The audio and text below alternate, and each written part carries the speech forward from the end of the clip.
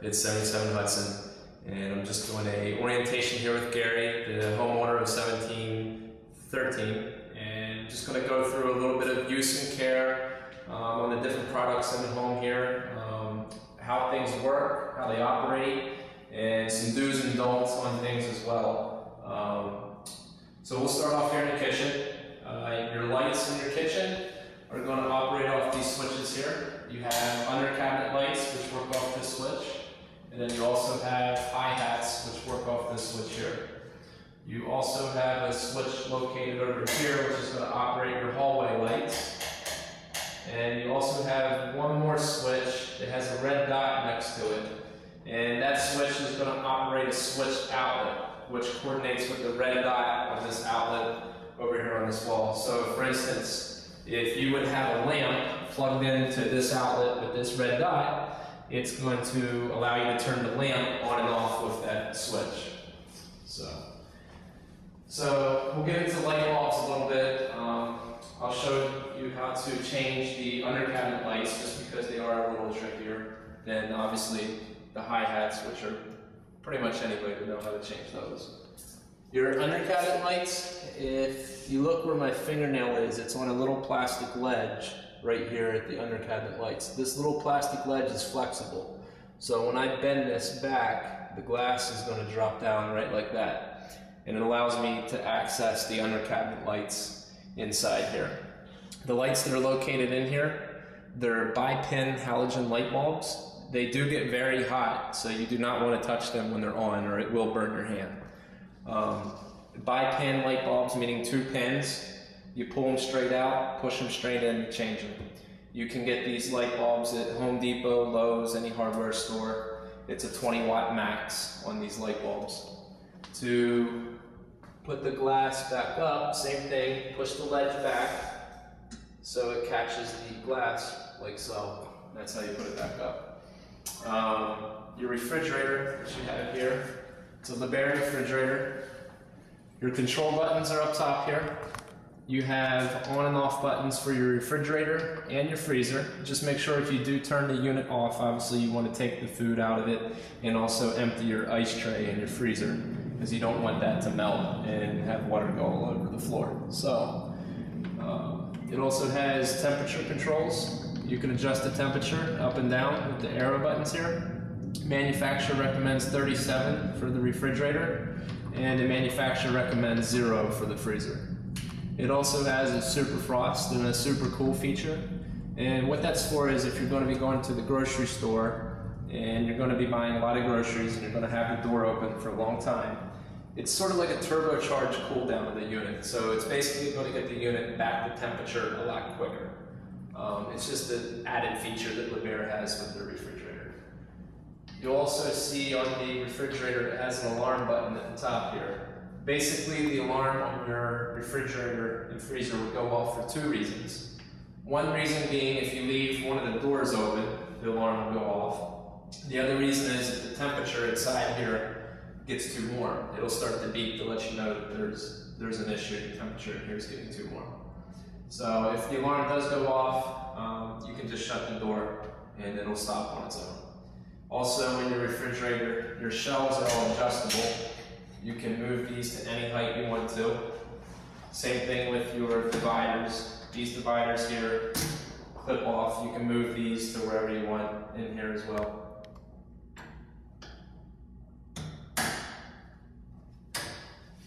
Your freezer, right here. In your freezer, you have an ice maker, which is located at the top left.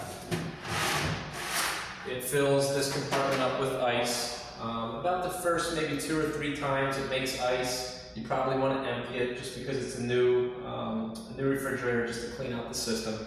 So we'll empty it here.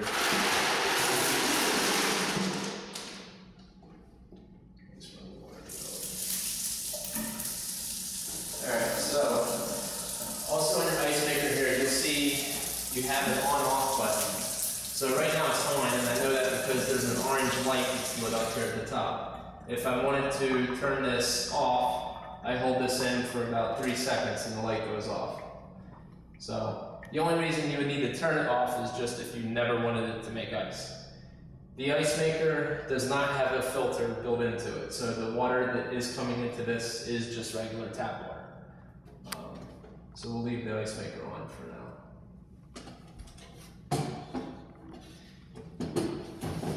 The ice maker does sense that this compartment gets filled with ice and stops making ice automatically, so you don't have to worry about it overflowing or overfilling with ice or anything like that. Also on here you'll see there's 2 to 6, 4 to 8, 6 to 12 on each of these compartments. And what that's representing is weeks. So for instance, it's saying 6 to 12 weeks, fruits and vegetables, frozen fruits and vegetables will last 6 to 12 weeks. It's just giving you a guide for how long those type of things would, those types of foods would last in the freezer. So, other thing I just wanted to show you is with the refrigerators, you'll notice the doors are not self-closing. So anytime you are getting something in and out of the refrigerator or freezer, please make sure you are closing the door the whole way. Another thing people have a tendency to do is when they close the freezer door, they'll let it swing closed and it'll bounce back open and stay open maybe like an inch or so, and then everything in the freezer melts and then you have water all over your floor. So just make sure you're shutting the door completely on the freezer and refrigerator. Cabinets that you have, your upper cabinets have glass shelves in them. You want to be careful about storing metal pots and pans up here, just because it's easy to chip these edges of these glass shelves. It's best to get like a cabinet liner to protect these, to prevent any chips or scratches on your shelves. You can adjust the heights of the shelves simply by moving these pegs here, up or down, so you can adjust the heights to whatever you want. In your backsplash, you'll see you have outlets all through your backsplash here. These outlets are called GFI outlets. GFI stands for ground fault interrupter. They're required by code in any wet area. And wet area obviously being your kitchen, and you'll also see these outlets in your bathroom as well. And what they're for is if you would have an appliance plugged into one of these outlets, or let's say in the bathroom you have a hair dryer plugged into the outlet in the bathroom, and the hair dryer appliance falls into the water, it'll trip and in a sense kill the power so you don't electrocute yourself. It's a safety feature. So when it does trip, you'll see the little red light comes on here. That's how you know that there's no power to this outlet right now. So to reset it, there's a reset button. You just push that back in and it resets. Now you'll notice the outlets here don't have the button on them. But the way it works is it's all ran off the same electrical line going through the backsplash. So even though this one doesn't have the button, this one still trips as well because it's ran off the same electrical line going around the backsplash. So your floating shelves in your unit here. Now these are called floating shelves obviously because they're not attached in any way. They're sort of floating in there in a sense. One thing with these floating shelves is you want to be careful about overloading these with too much weight. Now, when I say too much weight, you don't want to stack 1,000 cookbooks up here. What we recommend is about 10 to 15 pounds max on these shelves, because what happens is if you overload them with too much weight, over time they'll start to sag. And they won't be level. So, your hood, which you have here, control buttons are underneath. You have a switch for lights right here, so you can turn the lights on and off. You also have an on-off switch for the fan, and then there's also a switch for the fan high-low. So right now I have the fan on low, and then I can switch it over to high as well. Also with the hood is recirculating. In other words, it's just sucking the air in through 2 filters and just blowing it back out into the home. It does not vent outside the building. So the 2 filters it has, I'll show you here. You'll see the 2 filters, one is black in color and one is silver in color. Now the silver one is your grease filter. This is the one that's going to be located on the bottom, and it's going to capture all the grease that gets sucked up into your fan. It'll get caked with yellow grease, and you can actually clean the grease filter by sticking it in the dishwasher. The charcoal filter, the black filter, this is the one that's going to help neutralize the air and help take out the smells out of the air. This one you can't stick in the dishwasher. It should last about 4 to 5 years with normal cooking use. And again, it depends on what type of cooking you do. You know, someone who cooks with a lot of different spices or really potent spices, you know, you might have to change it a little bit more often. You know, someone who doesn't cook much, or if you don't run the fan much, then, you know, obviously it's going to last longer. So it depends what type of cooking you do and how much you actually cook. So the charcoal filter is going to go in first up on top, and you'll see in here there's 2 ledges. So the top ledge is where the charcoal filter goes, and then the bottom ledge is where your grease filter goes. Now the grease filter, you'll notice that there's 2 sides to it. I always tell everybody to put the prettier and nicer looking side facing down. So the charcoal filter, it doesn't matter which side you have up or down. So your cooktop, which you have here, your cooktop's a Bosch cooktop. To turn the burners on, you're going to press down and turn over at the same time.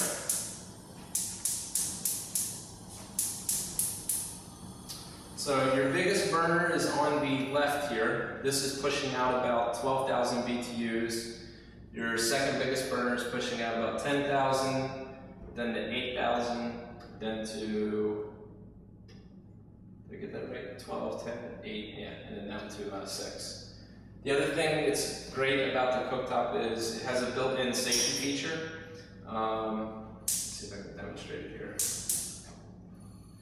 If you can hear the gas hissing out here, the cooktop actually recognizes it doesn't light, and it shuts the gas off automatically. So if a kid would ever reach up here, turn the knob over, or you would bump the knob over for some reason, and the gas starts hissing out, it shuts off automatically so you don't fill your home up with gas and have an explosion. So it's a good safety feature they have built into these cooktops.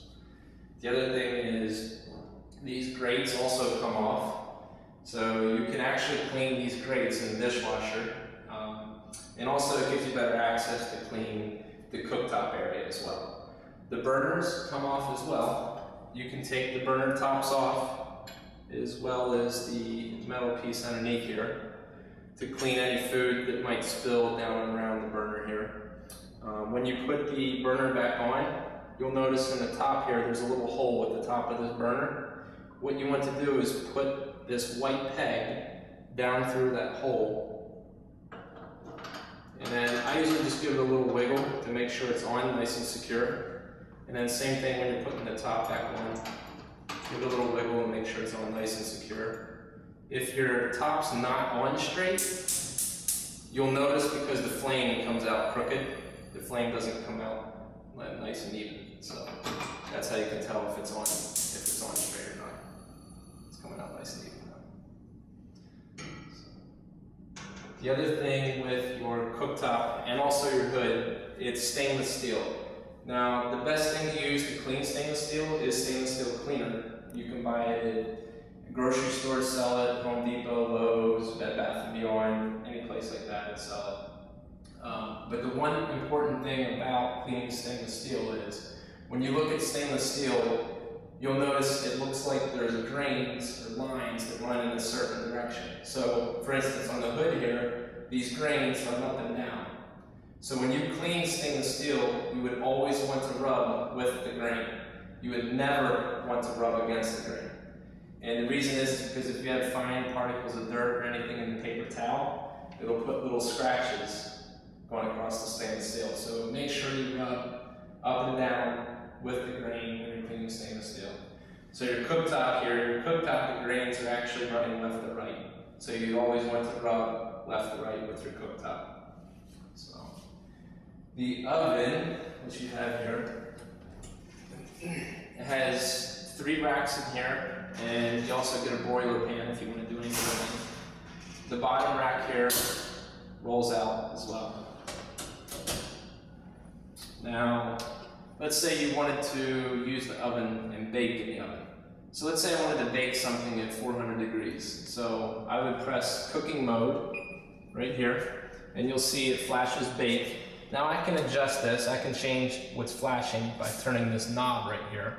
So I can turn it to broil, convection bake, convection broil, convection roast, clean, warming, fast preheat bake, fast preheat, convection bake, dehydrate, and back to bake. So let's say I wanted to bake something at 400 degrees. So I'm on bake, then I would press temperature, and now temperature's flashing. So I'm just going to turn the knob to 400 degrees, right there, and then I'm just going to hit start. And that's going to start the oven to bake. Now obviously it's not 400 degrees in here yet, and I know that because of the preheat. Right here on this screen it's saying preheat. So once it gets to 400 degrees, this will go away, and it'll actually beep to let me know that it is 400 degrees inside the oven. So if I wanted to shut the oven off, I would just press cancel, and that would shut the oven off. So, what else? Your sink, located here. Your sink is going to turn on simply by moving the handle out. You're going to have hot water to the front, and then you're going to have cold water to the back. And then in addition, you can pull out your faucet here, and by pressing this in, it's going to create the water to go into the spray motor. Like that.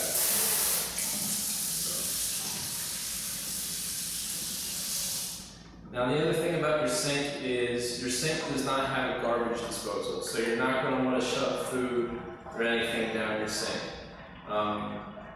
Obviously, if you shove food down your sink, it's going to get clogged, it's going to clog the drain, and you're going to need to unclog it. So don't shove any food or anything down your sink. Your sink does have a sink strainer that you can press down in and fill your sink up with water. One thing you just want to be careful with in doing that is there's no overflow on a kitchen sink. So if you do press something down in the sink strainer down in your sink and you're filling it up, make sure you shut the water off before it goes out over the top, because it can obviously overflow and flood out the home if you don't do that. So it's very important. Dishwasher, which is located here. Now your dishwasher, your control buttons are here on this top panel here. So let's say I wanted to do a load of dishes in my dishwasher here. So this top tray is where you're going to put your utensils. You lay them in here on this top tray. The second tray here is where you're going to put your cups, glasses, bowls, things like that. And then the bottom is obviously where you're going to put your pots, pans, plates. You're going to put them down here. Now the soap, or detergent, is going to go in this compartment right here, and then you're just going to close the lid. And if you use jet dry or rinse aid, you can put it in this compartment here, and just close the lid. Alright, so I have all, let's just pretend I have all my glasses, my cups, my dishes, everything in here, put my soap in, my jet dry in. So I'm going to turn it on, and the on off button is right here. So the straight line down is your on button, and the circle would be your off button. So let's say I want to just do a normal wash of my dishwasher. So if I want to do a normal wash, I need to move this light over to this side so it lines up with normal. And I can move this light by just pressing the program button. So if you see me press this button, this light here will move. So you can see I moved it over to normal. Now you'll notice on here, the rinse aid, it has a red light right next to it. That's basically letting me know that I don't have any rinse aid or jet dry in this compartment. It's empty. That's what the light is indicating. Once you would put rinse aid or jet dry in here, this light would go away. The intake and drain light here, this would let you know if there would be a problem or an issue with the intake or the water line coming into the dishwasher, or the drain line, the water line going away from the dishwasher. So it's basically a diagnostic light letting you know if there's any issue with the water line coming in or the water line going out. And you'll also see there's a PC light here. This PC light, basically it's for if the technician from Mealy would come to try to troubleshoot the dishwasher and figure out what the issue is with it, he can count the number of blinks that this light gives off, and it would exactly tell him what the issue is with the dishwasher. So anyway, I have it set on normal. My dishes are in here. I put my soap in. So then to start it, all I'm going to do is just shut the dishwasher, and that's going to start the dishwasher. When the dishwasher is done running, it'll actually beep to let you know that it's finished. So, your water shutoffs for your dishwasher and your kitchen sink are going to be located right underneath your kitchen sink here. So underneath here, you'll notice on the back wall that on the left-hand side, there's two valves. This on the left side is your hot water supply. And the reason there's two valves is because one's supplying hot water up to your kitchen sink, and the other is supplying hot water down to your dishwasher. And you'll also notice on the right side, there's one valve, or one line coming out of the wall, and this is your cold water supply, only supplying cold water up to your kitchen sink. The dishwasher does not get cold water, it only gets hot water. So that's why there's two valves on your hot water line. So anyway, if you would see a leak or water leaking from this area, from your kitchen sink or your dishwasher, and you're not sure what it caused, what caused the leak, if you would shut these valves, turn them to the right, you would close these, and you would shut the water off to your dishwasher and your sink, and you would stop the leak, essentially. So that's where your water shut-off valves are for your sink and your dishwasher. What else did I want to talk about? Oh, countertops. Countertops in the home are a limestone countertop.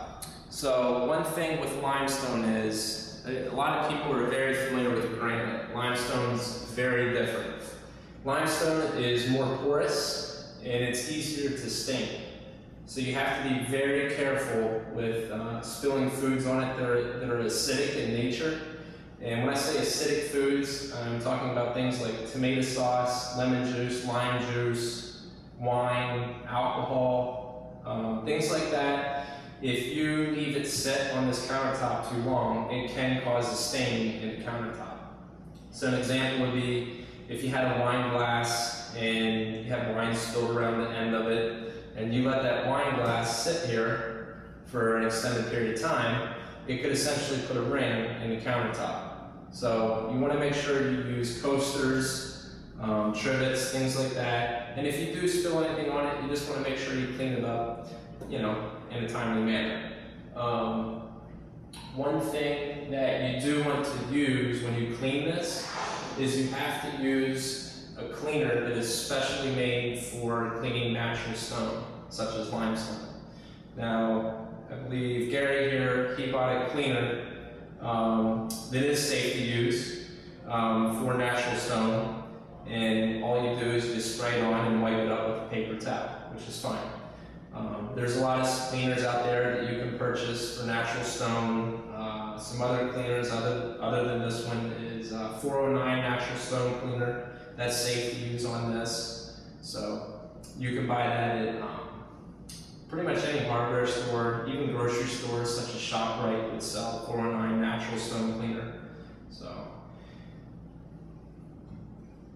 I'm trying to think what else with this stuff. Did you want me to get into about sealing it, or is that something? No. Okay. So let's talk a little bit about sprinklers and the fire, smoke detectors, things like that now. So you'll notice the home has sprinklers all throughout. You'll see the sprinklers in your kitchen, on the walls. You also even notice there's sprinklers even inside the closets. There's sprinklers as well. Now, sprinklers can be set off two different ways. One way is the red piece of glass that's located in the sprinkler. If you break this red piece of glass, it'll set it off. So an example would be like a kid in here throwing a ball around. If he throws the ball hard enough, it breaks that piece of glass, it'll set it off. Another example would be, let's say the movers moving furniture in.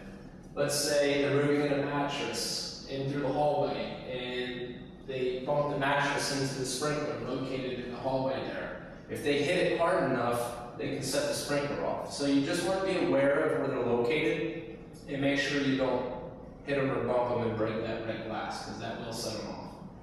The other way a sprinkler sets off is by temperature.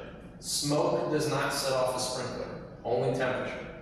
If the temperature gets over 155 degrees, that glass essentially is going to expand and break, and that's what triggers the sprinkler to start shooting out water. Now, the other thing with the sprinklers is they're individualized. In other words, it's not like the movies. In the movies, the sprinklers go off in the whole building or in the whole home. It's not like that. They're individualized. So, for instance, if I have a fire that is right here, and this sprinkler gets 155 degrees, this is the only sprinkler that's going to go off for now. If the fire then would travel over into the kitchen, and this sprinkler would get 155 degrees, then that one would pop and set off. So, if a sprinkler sets off in your home or anywhere in a building, it's automatically going to bring the fire department. They're automatically going to come to the building, and they're going to know exactly which home the sprinkler set off on. The alarm that you're going to hear is through your announce meter located on the wall right here. This is essentially like a speaker box. So that loud annoying noise is going to come out through that annunciator right there. The smoke detectors in your home. You'll see you have a smoke detector located on the wall here. This is actually a smoke detector and carbon monoxide detector combination. It is hardwired electrically, so its main source of power is from electrical wire, but it has a battery backup in case the electric went out in the building. So batteries do go bad over time, so if the battery does get low, it'll actually beep and say low battery. That's how you know it's a low battery. To change the battery in the smoke detector, all you're going to do is you're going to grab a hold of it, give it a quarter turn, and pull it straight off the wall. And then there's a little wire on the back you're going to have to unplug, and then you'll be able to take the whole thing down completely and access the back where the battery is. It's just like changing the battery in the remote control. It's a 9-volt battery. So, now smoke detectors in your home, if a smoke detector goes off, it does not bring the fire department, and it does not let anybody else in the building know. So it doesn't evacuate the building or anything like that. So if it sets off, it's just going to be really loud and annoying, and it's just letting you know that, hey, there's smoke in your home, or carbon monoxide in your home. So one question I get a lot of times is, what should I do if I'm cooking and I burn some toast or burn some food while I'm cooking and I set off the smoke detector? Well, if you do accidentally burn some toast and set off the smoke detector, there's no need to panic. The fire department's not going to come kicking down the front door. All you want to do is open up a window and try to get the smoke out through the window. Once the smoke dissipates, the smoke detector will shut off automatically. The last thing you want to do, if you do create smoke by, say, burning some toast accidentally, do not open up the front door. The reason I say that is because there's smoke detectors out in the hallway, and if you open up the front door and let the smoke go out into the hallway, if you set off those smoke detectors, that will bring the fire department. So if you make some smoke by burning some toast or something accidentally, try and get it out through your windows. Try to air out the home that way. So, what else do we got here?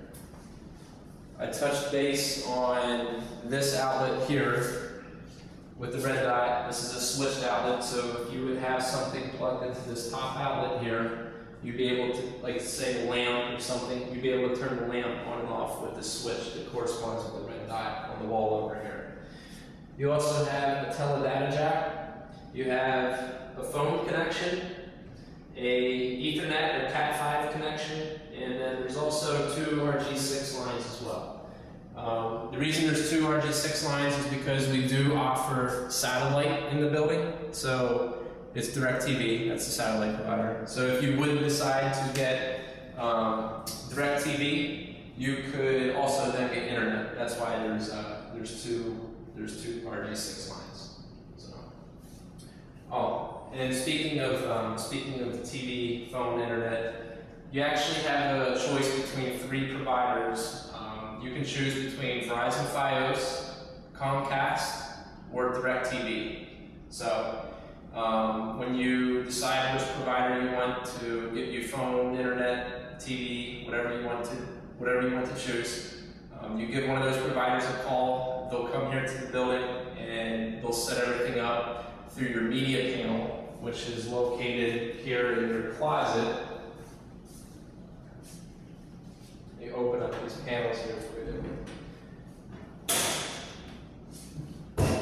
So the media panel is located in here. The top box is the Verizon box. That right there is actually your fiber optics coming into your home. And then the bottom box is where it converts over into copper and goes into the teledata jacks in the home.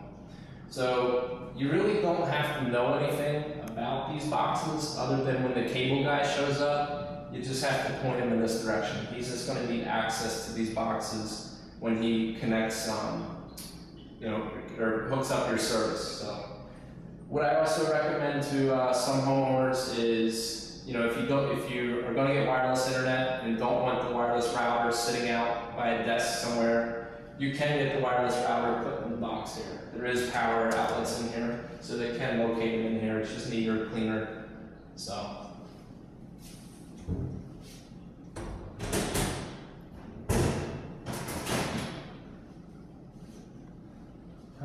Let's see what else. Windows.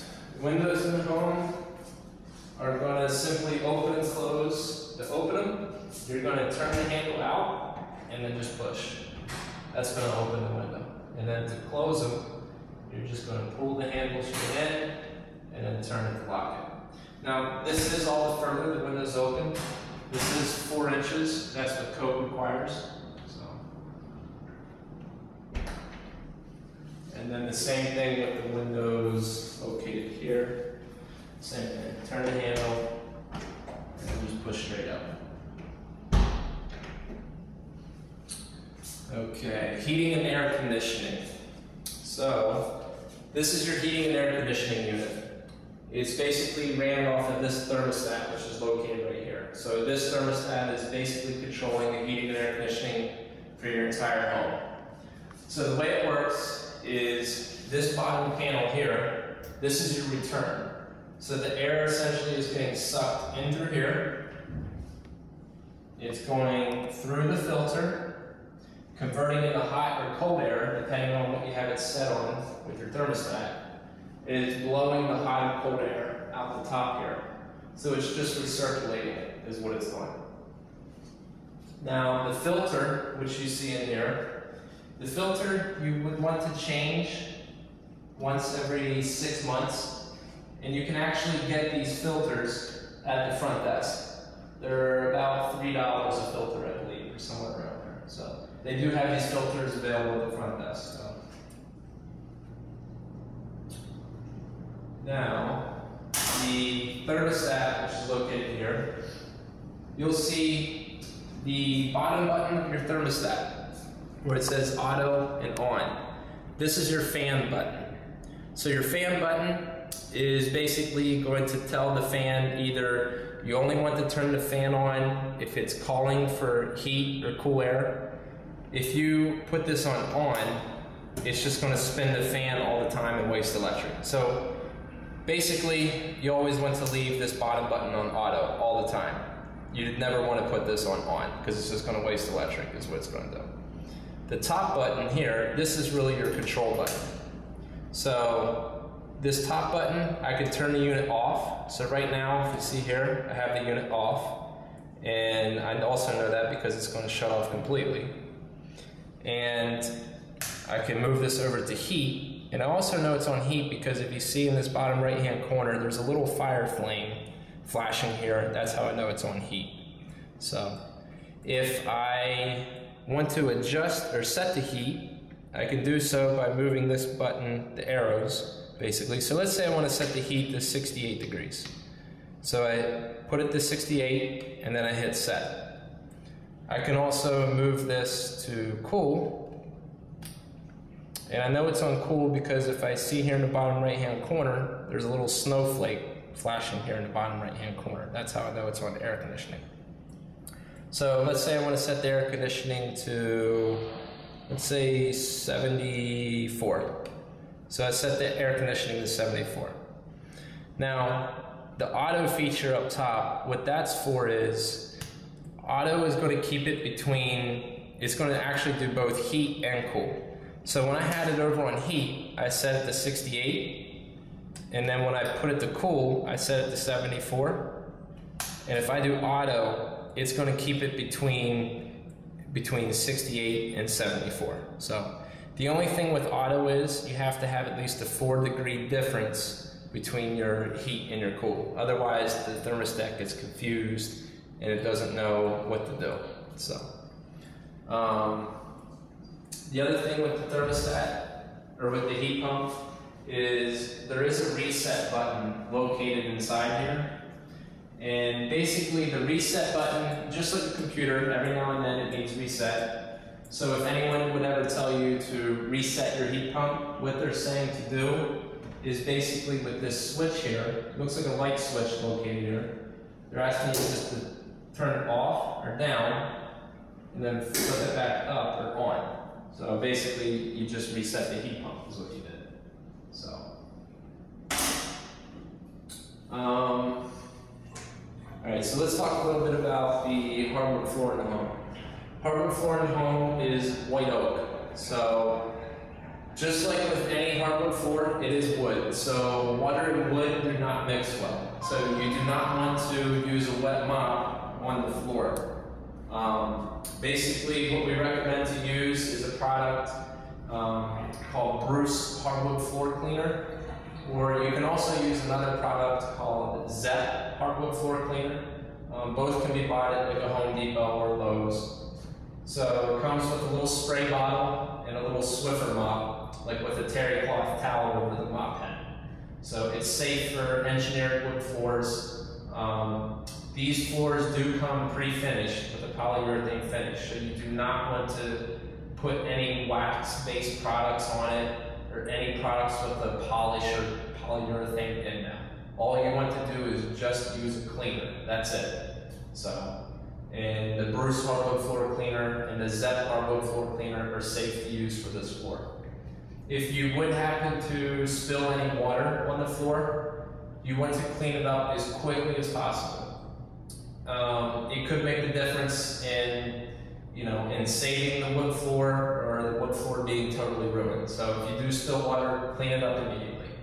The other thing we also advise is getting like an area rug or runners in high traffic areas just to help with protection. Obviously those shoes helps as well. If you have any pets, keeping like claws trimmed on like large dogs, obviously, will help keep the scratches off the floor. If you vacuum the floor, the type of vacuum you use, you want to make sure that the beater bar is the bristles that spin around on the vacuum. You want to make sure they're raised off the floor and not hitting the floor. If they're hitting the floor, essentially all they're going to be doing is putting little scratches in the floor. So just make sure that you do have the beater bar on the vacuum raised, because all you really want the vacuum to do is just to suck up the dirt and the dust. That's really all you want it to do. So, so that was floor, countertops. Let's see what they can cover here. Closets. Another thing with the closets is you'll notice the closets in the hallway here. This is a dummy handle. In other words, it does not pull down. Open it, you're just pulling straight out. A lot of people have a tendency, they grab a hold of this handle and they want to pull down to open it and end up breaking it off. So just make sure that you're just pulling it straight in and pushing it straight out. It's just on a roller catch here. So coming into the washer and dryer. So your washer and dryer is located here. The top unit is your dryer and the bottom unit is your washer. So basically, to clean the lint out of the lint screen, your lint's going to get trapped in here, and you just open it up like so to clean the lint out. If you notice, this dryer is a ventless dryer. It doesn't vent outside the building. So because it's a ventless dryer, it has a filter that you need to clean. Basically, the average person probably does about maybe 3 loads of laundry a week, 3-4 loads maybe, tops. So someone who's using it average 3-4 loads a week, you probably want to clean your filter out every 2 or 3 months. So to clean your filter, you're going to open it by pushing down on this tab, and this door opens, and then moving the blue tabs, or unlocking the blue tabs, and you'll be able to pull out this little stopper here. Now when you pull out this stopper here, you might get a little bit of water in here. It might come out. So what I usually do is just get a paper towel or a rag just to clean up some of the water that's sitting here. And then the filter that you're actually going to clean is this right here. Now this filter lasts forever. You don't ever have to buy a new one. All you're going to do is take this filter into the bathtub and just run water all down through all these slots and all these holes. And you're just going to be washing out some very fine lint that gets trapped in the filter here. That's all you're going to be doing. After you wash it, clean it out good, you're just going to shake it, let it dry, and once it's dry, you're just going to stick it right back in here. And then put your other compartment back in. Make sure you lock the blue tabs, and then close it like so. If you ever notice that your dryer is not getting your clothes very dry, chances are the filter needs cleaning. That's usually what the issue is. The other thing with the dryer is you'll notice up top here. So for instance, let's say I want to run the dryer. So I'll turn it on. And basically I'm telling it I want my clothes extra dry. You can tell it, you can say very dry, regular dry, damp dry, whatever you want to say. But you'll notice it comes up 2 hours and 7 minutes here, which seems like a very long time for drying. Now, it does not run for 2 hours and 7 minutes. So let's start it here. And the reason I say that is because there's a moisture sensor located inside the dryer. And about every 4 or 5 minutes, it's going to take a reading of how wet the clothes are inside the dryer. And that moisture sensor is then going to automatically adjust the time up top here until you get your clothes extra dry, basically. So for instance, right now, I don't have anything in the dryer. In about 5 minutes, the dryer is going to realize, hey, I am extra dry, and it's going to shut off automatically. So a common mistake people make is they see 2 hours and 7 minutes, and they try to overload the dryer with too many clothes, and it actually works against you. It actually can't work efficiently because if you overload it, the air can't pass through your clothes and can't get them dry. So don't be fooled by this time when it first comes up here. So usually what I tell people is when you put your clothes in the dryer, don't fill it more than about half to 2/3 full. So you'll be able to know what half is because if you look in the back, there's a little center knob in the back. That's the halfway point. So about 2/3 of the way is about the max you want to fill it. That way, when the drum's spinning, the air can pass through your clothes, and the more efficient it's going to be able to dry your clothes. The other thing that helps too with the efficiency of the dryer is if you keep the door open, the more air that can circulate in through here, the more efficient it's going to work. You don't have to keep the door open, but from an efficiency standpoint, it does work better. So, the washing machine, which is on the bottom here, this is your soap compartment right here. So the 2 lines on the left, this is where you're going to put your detergent, in this compartment right here. So you're just going to fill it right in the cap of the bottle and dump the cap right in here. The flour, which you see in the center, this is where you're going to put your fabric softener, your liquid fabric softener, if you decide to use liquid fabric softener.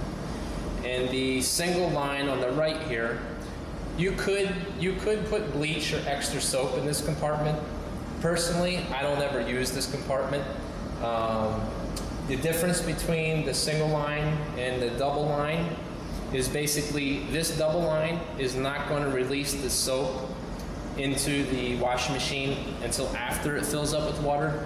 And the single line, it's just going to go straight down in before it fills up with water. So most people don't want soap added until their clothes are wet, and it can mix throughout the clothes very well. So personally, I just put my soap in here and fabric softener in this one, and I don't really use that one. So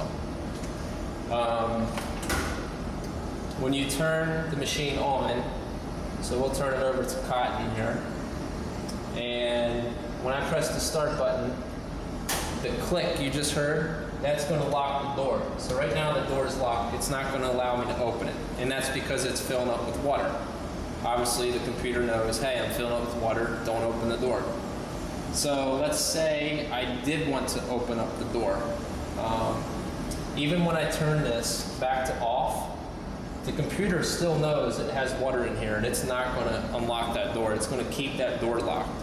So if the door would ever lock on you and you would need to open it, what you're going to do is turn this knob down to drain. It takes 1 minute to run it through a drain cycle. So we'll run it through a drain cycle here. Once it runs through the drain cycle, then the computer will realize, hey, I'm safe, I can open the door, and it'll unlock the door for you. So, and then if you see up top here, the dryer, like I was saying, it shut off automatically because it realizes it is extra dry. There's nothing wet inside there. So you can see it went from 2 hours and 7 minutes down to 0 in about 4 or 5 minutes of time. So that's the moisture sensor adjusting the time on the dryer.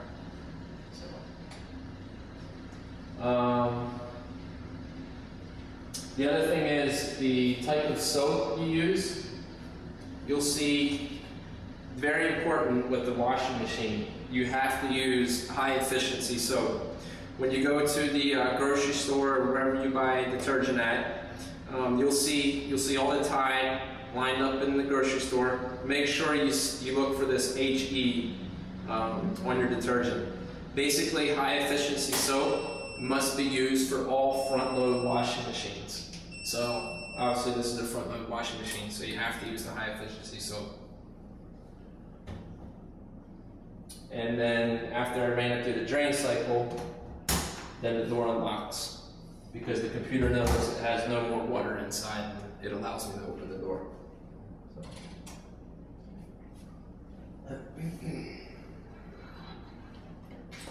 Okay, in the bathroom here.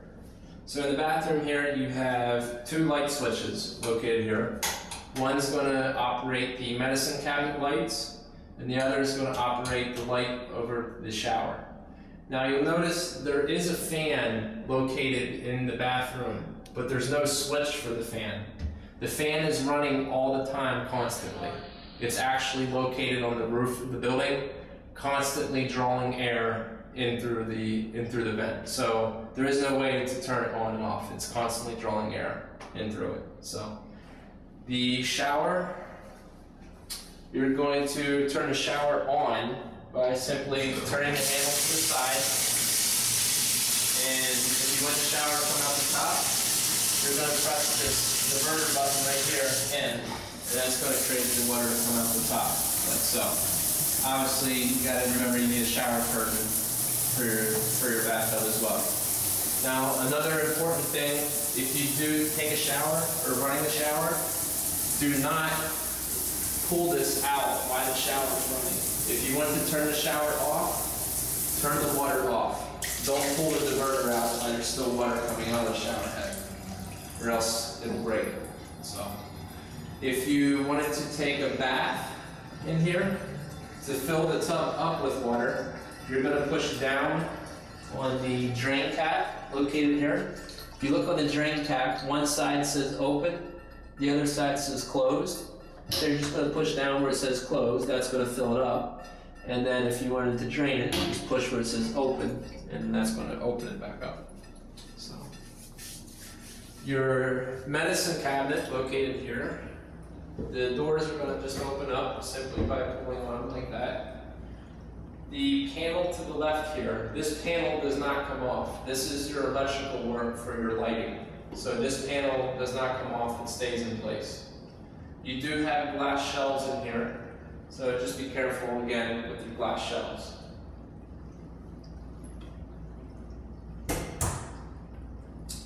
Your sink is going to turn on simply by pushing the handle up, and you're going to have hot water to the left and cold water to the right. And you can also fill your sink up by pressing down on the sink drain. That's going to fill it up with water. And pressing it again is going to release it and let it drain. So, your water shutoffs for your bathroom sink are underneath the vanity here. You'll notice in the back wall, there's a valve on the left and a valve on the right. The valve on the left is your hot water supply, and the valve on the right is your cold water supply. So if you'd ever see a leak coming from your bathroom sink, if you would close those valves, that would stop the water from leaking. So it's very important to know where your water shutoffs are. Your toilet located here. Now the toilet, it is water saving. So when you flush the toilet, you're going to have to hold the handle down for about 2 to 3 seconds to get a good vortex in the toilet. The other thing is with your toilet is there's a water shutoff valve located in the back corner here. Again, very important to know if you would ever see a leak or any water leaking from your toilet, you could shut the water valve off here and that would stop the water coming to your toilet. So, your bathroom door is going to lock. If you want to come on the inside, I can show you the lock is going to lock with this pin right here. So to lock it, I'm just going to push in on the pin, and that's going to lock the door. Now to unlock it, I can do 2 things. I can either pull the pin back out, or I can just press down on the handle on the inside. That'll unlock it. Now you'll notice there's a hole on the outside here. There is no special key for the door if someone would get themselves locked in. Basically, all you need to do is stick something small enough in this hole to push the pin back out the other side. That's all you have to do. So, all right. Your electric panel. This is your electric panel. Very important to know what an electric panel is for a couple reasons. First and foremost being for safety. If you would ever, for any reason, need to shut the power off in your home, you can do so by shutting it off here at your electric panel. So if you need to shut the power off, so everything's labeled. You'll see here 13579, 13579, 246810, 246810, and it tells you which number it corresponds with. So like, for instance, number 9 is general lighting. So I shut off the general lighting. So very important to know where your breakers are. So the other thing is, if you ever realize something electrically is not working in your home and you don't think it's a light bulb out or anything like that, it could be as simple as just checking the electric panel here. It could be a breaker just tripped and you just might need to turn it back on. So that's another good reason to know where your electric panel is. Your front entry door, located here. Now your front entry door, you'll see there's a lock here, a deadbolt lock here, and then there's also a hotel lock here as well. So, now the other thing with your entry door is when you leave for the day, you have to stick your key in this outside lock to lock the door. The door does not automatically lock behind you. So you can't lock yourself out unless you actually lock the door on the outside.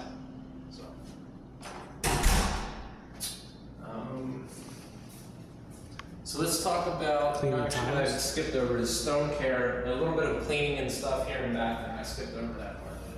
So in your bathroom here, basically all the stone in the bathroom, the tile in the shower, the vanity top here, the tile behind the vanity top, is all marble. So you're going to want to clean this with again, it's sort of the same cleaner you would use for the limestone countertop out in the kitchen. You don't want to use any super harsh like cleaners with like a CRL with a lot of bleach in it, things like that. You don't want to use on this stone. Your floor in here, this is porcelain. You could clean your floor with any cleaner. This is porcelain's a man-made stone. You're not going to hurt it. You can use any tile cleaner, pretty much, you know, Tilex.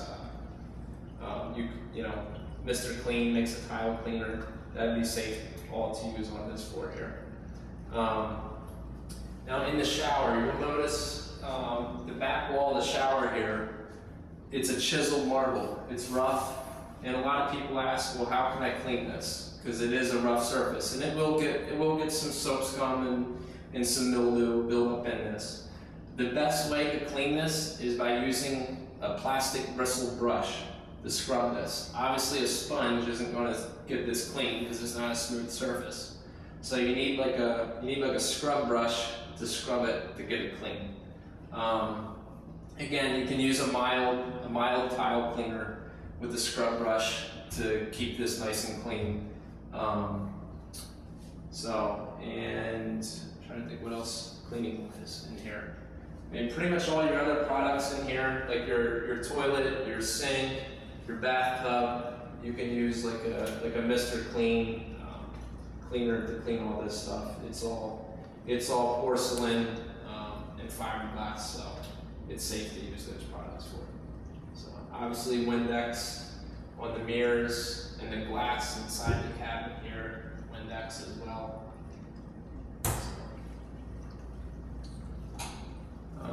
Let's see if I missed anything. What I have here. Oh, the vent in the ceiling here. This vent is basically an exhaust, so it's constantly drawing air up and out of the home. Is what this vent is doing. So some people ask what this is for as well. Let's see if I missed anything. Oh, one thing I did miss. One other thing, very important thing. Gas shutoff for the cooktop. If you would need to shut the gas off for any reason, there's a shutoff valve located in the cabinet here on the back wall, and you'll see there's a red tag here on it as well. If you would turn that yellow knob and shut the gas off, that would stop the gas going to the cooktop here.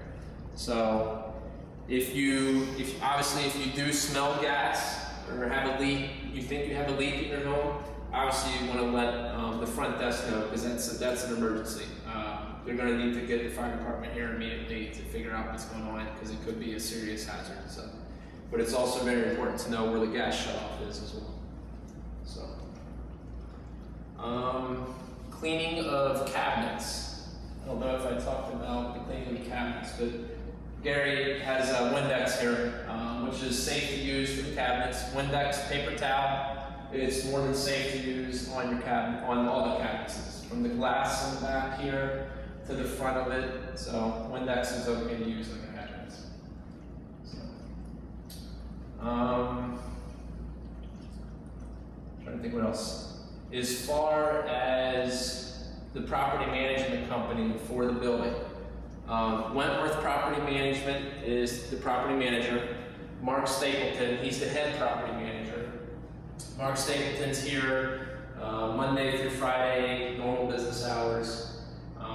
The building has 24/7 concierge service, so there's always staff here. And there's also a super who lives in the building as well. So in case of an emergency, you need the water shut off to the entire building because something catastrophic is happening, there is someone here who is able to do that. Now, Wentworth Property Management, they're going to be responsible for everything from your front door out. So all the common areas, any issues in the common areas, is going to be Wentworth Property Management. For instance, if you have a delivery of furniture, if you are moving in, you need to coordinate that with Wentworth Property Management. If someone's parking parked in your parking space, that's Wentworth Property Management. If you have guests coming and you want to allow them access into the unit, that's Wentworth Property Management. If there's an issue out by the pool, that's Wentworth Property Management. If your neighbor is blasting their stereo at 1,000 decibels at 3 o'clock in the morning, that's Wentworth Property Management. So that's basically those type of issues you're going to want to go to the property management company.